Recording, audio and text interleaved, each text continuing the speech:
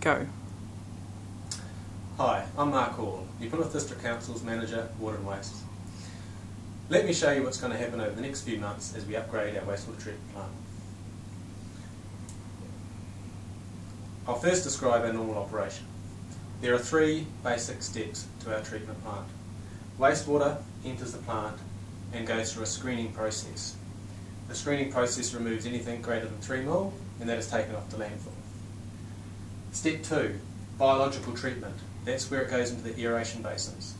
Here we add oxygen, we encourage naturally occurring bugs to grow and multiply, and they consume organic material in the wastewater. Step 3, the now clear water is put into the disinfection process, where we add chlorine to disinfect the water before it goes out to sea as treated wastewater. Of importance to note, in the disinfection process we have two locations for adding chlorine, and one of them is a check. The first chlorine is added up here. By the time it gets into the chlorine contact tank, it has already taken effect. We have a chlorine analyzer at this location, which then checks for what's called a chlorine residual. If that chlorine residual is an acceptable level, then the water just continues to flow through the process and out to sea as treated water. If the chlorine residual is unacceptably low, we will then dose additional chlorine at this point to raise the chlorine up to an acceptable level. That will then do its disinfection in the remainder of the chlorine contact tank before the treated water is discharged to the sea. So that is normal operation. Screening, biological treatment, disinfection. Now I'm going to describe what's going to happen when we take one basin offline. As per normal, all the wastewater will come into the plant and go through the screening process.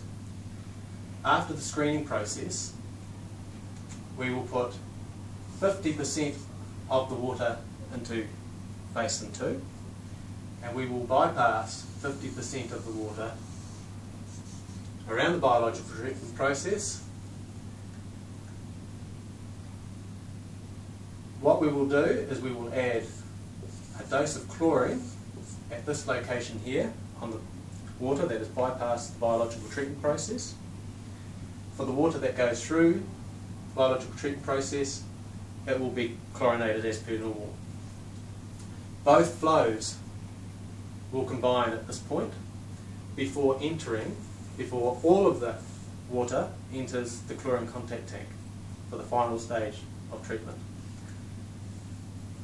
In the chlorine contact tank, all of the water will be subject to our quality control chlorine residual check. And again, if the chlorine residual is unacceptably low, we will add additional chlorine at this point to ensure that we get adequate disinfection.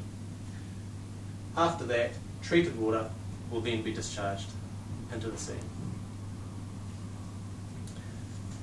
So in summary, all of the wastewater will go through the screening process. Half of the water will go through the biological treatment process, half of the water will bypass the biological treatment process. However, it will have an additional chlorine dose. All of the water will then go through our disinfection process before that water, treated water, is discharged to the sea. Well, I hope this helps you understand the process and may alleviate any of the concerns you may have had. And if you require further information or would like to check on our progress with this project, please visit our website www.newplymouthnz.com. Thank you.